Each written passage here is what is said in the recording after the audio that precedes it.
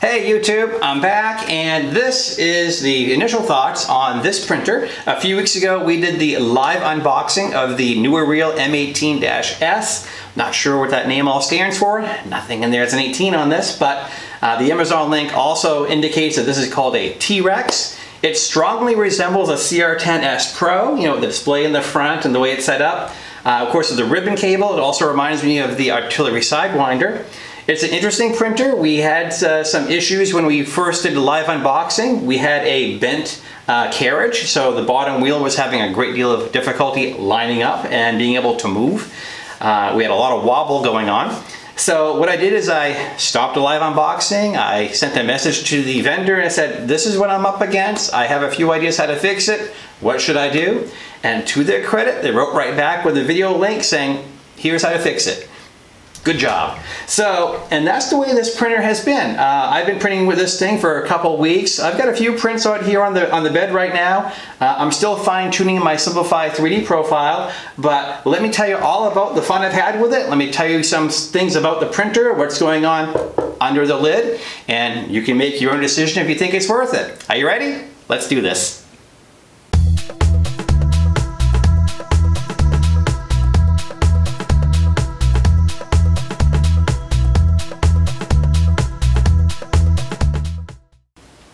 Hey guys, welcome back. My name is Paul and this is my channel where nerdy is cool. If you're not already a subscriber, make sure you hit the button down below. I don't want you to miss any of my cool videos. And here we have the NEWEREAL M18-S, as I mentioned in the intro. And first of all, let's get a few of the basics out of the way. As I may have mentioned in the intro, is that this was sent to me at no cost. They contacted me via email, said, we have a printer we'd like you to review. I said, okay, sure. And they sent the printer, and they've asked me if I've got my review done yet. I said, well, I'm still doing test prints. They asked if they could see the review before it goes out. I said, no, I don't do that. So they are the first ones seeing this, just like you guys. I'm going to be very honest what I like. I'll be very honest about what I don't like. That said, let me give you the basics of this printer. So the printer, the print volume is 310 by 310 by 400. And it is running a 32-bit control board. It's trying to remember the name of this thing right now. It is called, I have it on my screen in front of me. It is a MakerBase MKS Robin Nano version 1.2. I have no idea what that is. I'd never heard of it before until I saw it when I opened up the electronics bag. And from what I can tell, it's just another one of those 32-bit boards, probably not as popular as some of the other boards, for example, like the SKR Turbos, or the Creality boards, or what have you. It is running 2208 drivers, and for the printing and the movements and such like that, it's very quiet. However, the airflow that goes on inside this thing, the sound level is pretty much what you'd expect if you have a CR10 or one of those style printers with a big control box. I'll light this guy up so you can hear for yourself.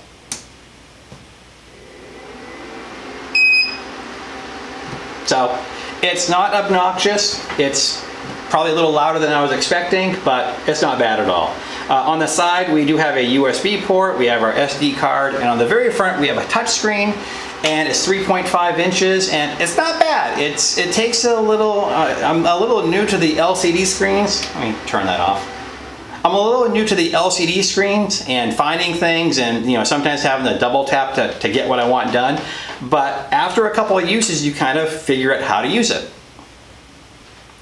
While we're talking about the electronics, the power supply on this, when I had this open, I got a screenshot here I can share with you. It is a model P500W24V, so we're dealing with a 24-volt system.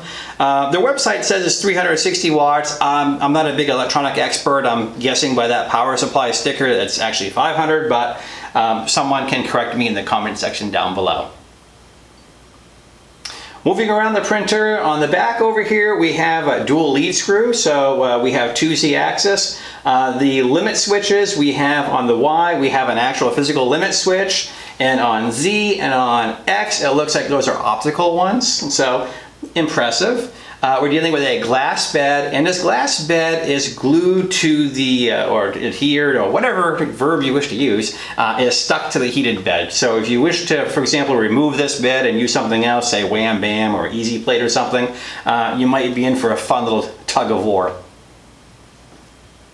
Aside the issue with the carriage, everything else arrived in really good shape. I didn't have to mess with too many of the belts. To adjust them, it's quite simple. I mean, there's a screw in the front where you can move it forward or aft to tighten that Y belt up. The X has been fine, so I haven't messed with it. I'm really curious about the longevity of these ribbon cables. I'm an IT guy, so I've been dealing with ribbon cables since the 90s, and they're not generally used in moving parts. So I'm curious how these will work over the long term. There was a spare ribbon cable in the package, so I don't know if that's going to be for the this control or that control, but getting these off and back on is a simple little plug that holds them in, so that wasn't terrible. And moving on to the extruder, I got some pictures here I took, and you can see what it looks like with the cover off. And I'm not sure, someone mentioned Mark 9 to me. I've lost track of all these marks as far as what is what. But let me tell you what I do know. This is it has the filament sensor built in to where it's a direct drive extruder. And from what you can see inside of here, basically all you have is a hole to put the filament in. There is no way to adjust tension. Maybe a spring load, I don't know. I couldn't find anything in there where you have any kind of adjustability. Now, it also has of course it's going to be a clone, but it's a E3D Volcano style heater with a 0.4 nozzle, and everything worked quite well with that and that setup. I was looking around inside and I was trying to figure out if there was space or if there was any kind of direct support if I wanted to add, for example, a BL touch or a proximity sensor or something else, but I didn't see anything right away. The part cooling fan, the duct looks like it's kind of aiming directly at the silicone sock, and in some of the prints I did, I had some concerns wondering about the airflow, but it turns out that it's working just fine, so I won't mess with that. And as I mentioned, the bed is a glass surface, and like usually the big question we have when we get these printers from overseas is how flat is the bed? It does have an interactive, you go through each corner, you do the bed leveling. I mean, that's part of Marlin, but it's a nice graphical interface they have. And I did find that even after I did a couple times around each corner, doing the center, I was still kind of high up. But one of the things that I've noticed is that when I'm printing with this, when the print starts, I generally start my prints with about 5 layers of skirt. So that gives me a little opportunity to, before the print starts, to make sure that I'm getting that perfect smoosh on that first layer. And I do know that when you start with the LCD screen, and of course with other printers as well, you have the ability to baby step. So what I've been doing is, as needed, I'll go in there and I'll baby step. In this case, I need to get the nozzle a little bit closer to the bed, so I've been doing Z negative. And I've only had to tap that a couple times, and most of my prints have come out great. Getting them off the surface hasn't been too terrible. I just let them cool, wait a few hours, and then they pop right off. And other than that, I mean, most of the things that I have printed, you can see that I've been using ColorFab, PLA, PHA, and I really like that material. And on these prints, you can see that overall, they've been very good. You can see on my retraction test and on my mini cal test here, I need to work on my retraction settings. I'm still working on my Simplify3D Profile. They didn't offer me a whole lot of guidance. Like a lot of these manufacturers, they always recommend Cura 15.4, the one that was out 3 years ago. But as you can see with my Benchy, that came out, in my opinion, for, like I said, that was literally the 3rd print off this printer. I did a little calibration cube. I did my extrusion multiplier to make sure I wasn't over or under extruding. And then I did another one to verify, and like I said, these prints have been coming out very good. And this is a printer that's just, I don't know anything about, and it's been fun to dial in. It's been fun to try things out with it. Just for the heck of it, around Halloween, I saw that there was a baby Yoda holding a pumpkin.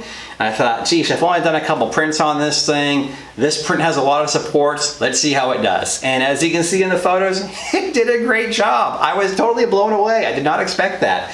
So this mystery printer of what I don't know a lot about has surprised me, and it is continuing to do really good prints.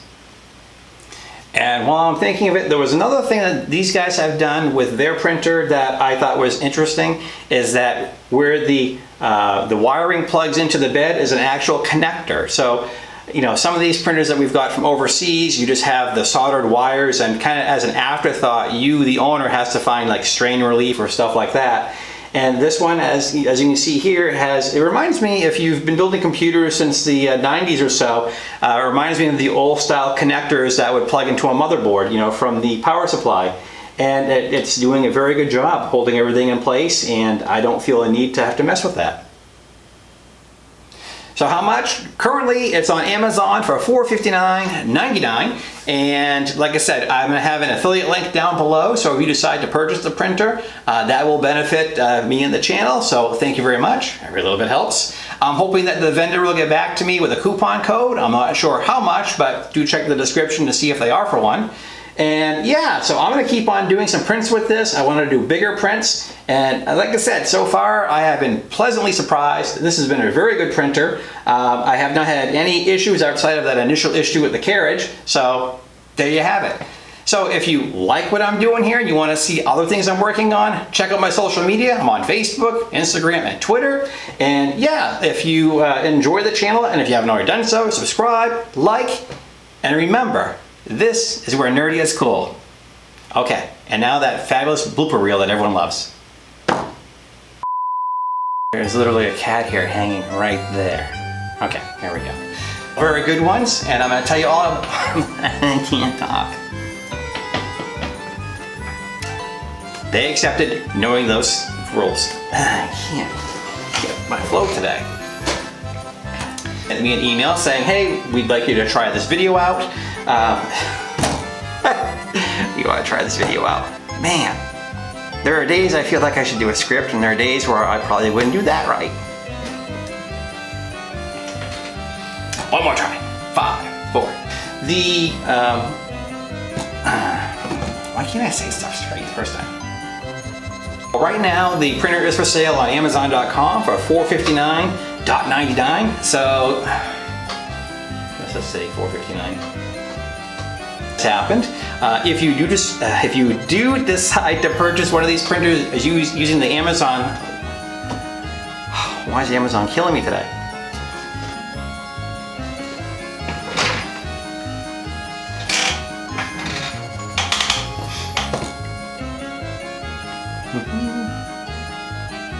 Aside is the issue.